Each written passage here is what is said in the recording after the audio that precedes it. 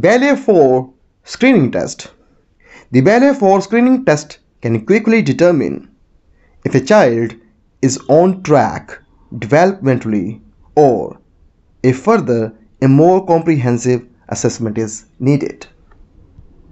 The Bayley-4 Screening Test can quickly examine all facets of a young child's development. This makes it the most comprehensive assessment tool for determining developmental delays in children. It's applicable for kids of age around 16 days to 42 months. And the test is individually administered. It has fast administration time, that is 30 to 70 minutes depending upon age of child. And the test is ideal for use in listed places. This was all. Thanks for watching.